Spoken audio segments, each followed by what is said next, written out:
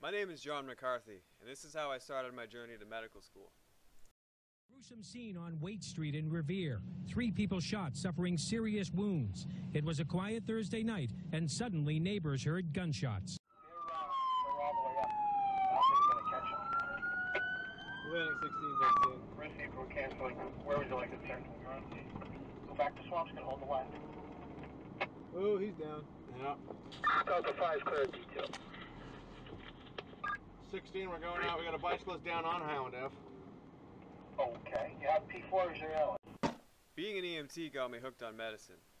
I wanted to do more for my patients, so I signed up for paramedic school. And when I was in paramedic school, I got clinical rotations in the hospital, I shadowed all kinds of different doctors, and I learned that there's so much more to medicine than being a paramedic.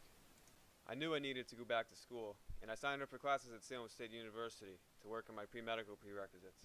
So far, I've done very well at Salem State. I've gotten straight A's just about every semester, got into the Gamma Sigma Epsilon Chemistry Honor Society, and I even founded Campus EMS. And my favorite part was, I even got to grow my passion for the outdoors. Here I am leading a group trip to the White Mountains in New Hampshire with a group of students from Salem State.